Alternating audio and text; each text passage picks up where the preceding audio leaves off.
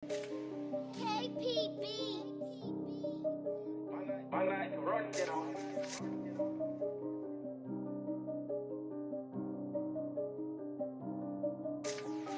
My granddad trained me, to be honest, especially up until I was about 14.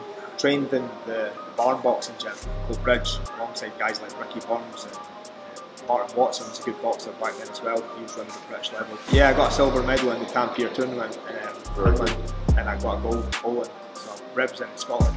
I ended up going to like America, training in gyms like Freddie Roach's gym and stuff, gaining some experience first, sparring the guys like Kid Chocolate and some other like world level fighters. Yeah. Just to see if I was good enough, to see if I was going to make it or not. Well, I'm hoping all goes well, God willing, I win this fight tomorrow night, and then I'm looking at WBO international titles. I'm looking to get back in the top 10 in the world, I know that.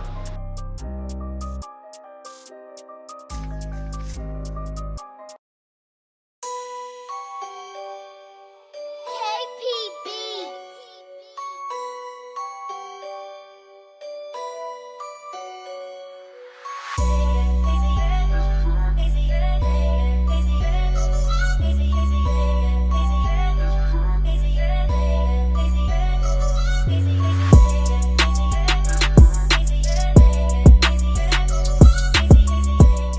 Hi guys and welcome back to KRN TV. We'll bring you the most exciting interviews from around the world. Today delighted to be at Camberley Boxing Club with boxing star John Mccallum. John, how are we doing, pal?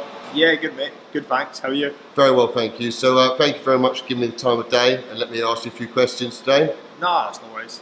So people who don't know, you've had a very long line of boxing. You're an amateur star, had nearly 150 amateur fights, Yeah. 7 times national junior champion. Yeah. Up in Scotland. So let's talk to me a little bit about how you got into the boxing and when you started it, what sort of age. I guess you started at a real young age, did you? Yeah, pretty much started about 4 or 5 year old from when I can remember, really. Granddad always had me and my cousins into boxing, so we always training in the gym pretty much every other night. And so, you know, as a child, was that all you wanted to be when you were older? Was that your main focus, dreams to be a fighter? Yeah, it was always boxing.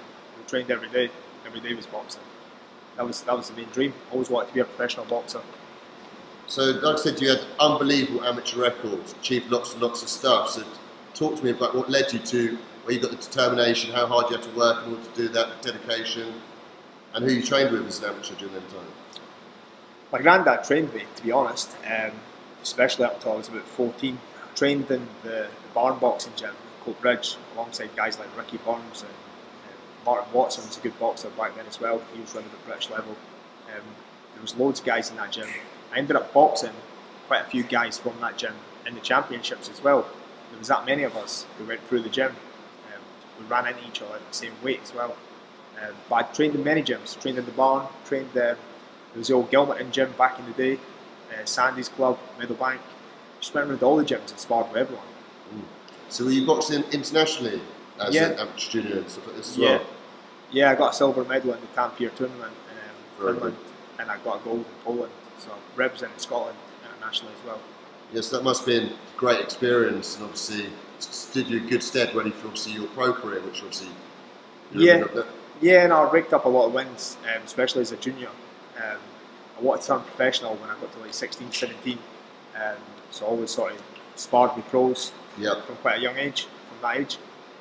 But as a junior, I boxed pretty much every week, so got good experience. Yeah, indeed. And so, what made you want to turn professional so early? We didn't have any dreams going to the Olympics or trying to do anything like that. Yeah, no, I would have loved to have went to the Olympics, but in the amateur game, it's quite political, and to get in the GB sort of setup, like limited from guys from Scotland getting in that sort of setup, it's quite hard to crack. So it was probably an easier route to go professional and trying to secure a belt that way. Indeed. So what age did you turn professional? Was it at 16, 17 years old? No, it was at 19.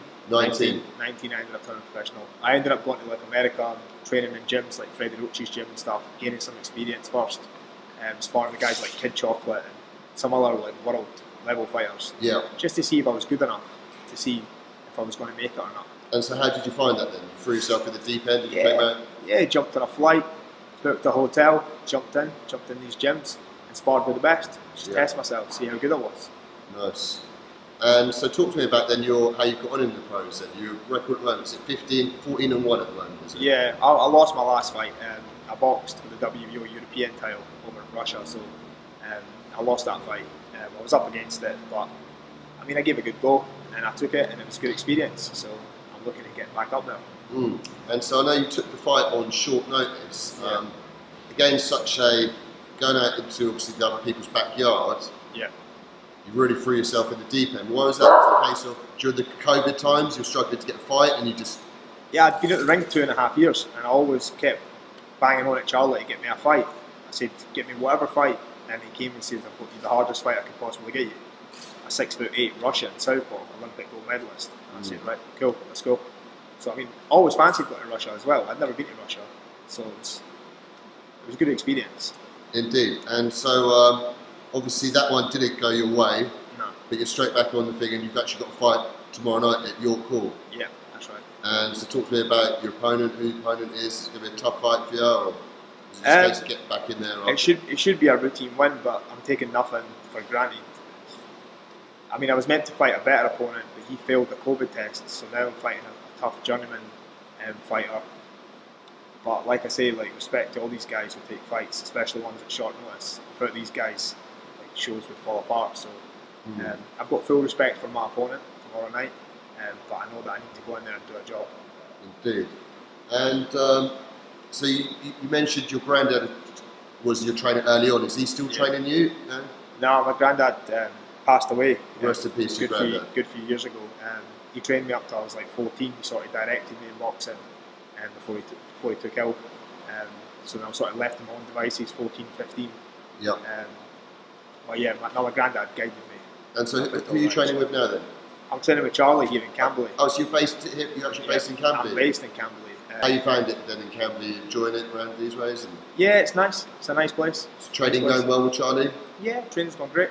And so you're in good shape, ready for tomorrow night? Yeah, I'm in good shape. I'm in the best shape I can be, so I made weight comfortably. Yes, he does. He can shake as he is. He's got to win. Yes, he is. Lovely. So in the background there, you can hear the Rhino Tony Giles, one of John's good pals. Yeah, Rhino's one. So yeah, you've been having some good sparring, have you? And yeah, I've been having good sparring, and there's good lads here in the gym to spar with. And that is just with the guys in the gym, or you've been travelling around locally and that? No, just the guys in the gym.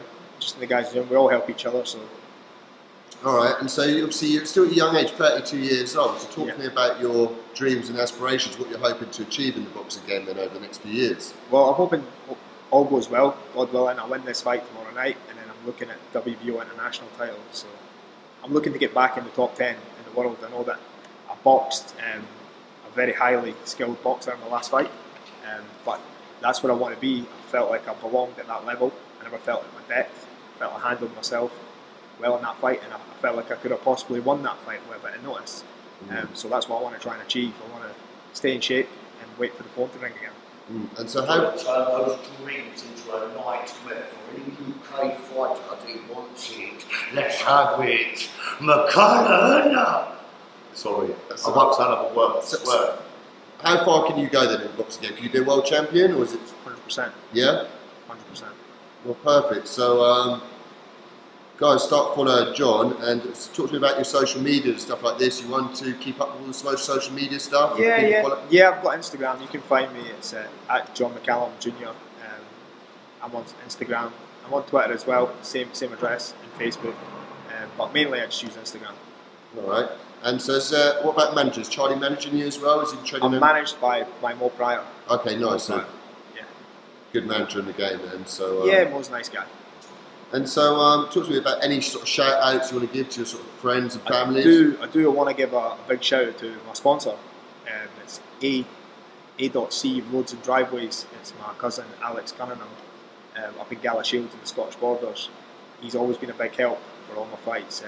He stayed loyal with me through thick and thin. Even when I lost the fight in Russia, he's backing me, and he'll be at the York Hall tomorrow night. So big shout out to him. We're wishing you best of luck sort of tomorrow night then. And one thing we haven't touched on, so you're from the travelling community as well? Yeah, I'm from the travelling community. That's my heritage. Yeah, and so it's even sort of more so important within the travelling community, the boxing and the fighting, isn't it? It's Yeah. And so I'm guessing your family are real proud of you for obviously going down this. Yeah, no, boxing was in my family. It all started, I think, my granddad was into boxing, but my Uncle Tommy, he was a two-time Scottish champion in the pros. He was a really good amateur as well. He boxed guys like Terry Marsh and Lloyd Hunnigan. I think he knocked out an English ABA champion, George Gilbody, as well, back in the day. So there was always boxing in the family. All my uncles boxed, my dad boxed. So it was all ever going to be one sport for me, to be honest. Well, I'm wishing you the best of luck going forward with your career, and obviously best of luck tomorrow night, and then hopefully maybe a few months down the line we can sit down and do something again and do a bit more in-depth one, talk a little bit more about charging and stuff like this. Yeah, not perfect. Appreciate But yeah, just like to say again, thank you for your time, John. Much appreciated. Go and refuel, ready for tomorrow night. Get loads of carbs in you. Ready. And best of luck. Thanks very much. Cheers.